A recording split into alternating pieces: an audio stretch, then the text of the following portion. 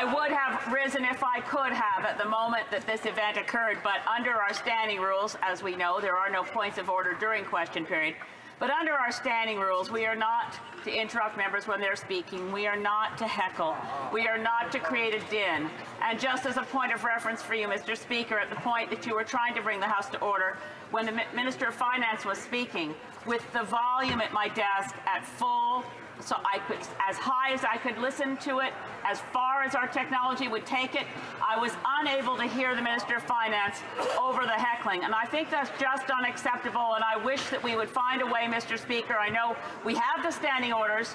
I think it's disrespectful to this institution, to democracy itself, and to our constituents that we allow this sort of bad behavior to continue at high volume.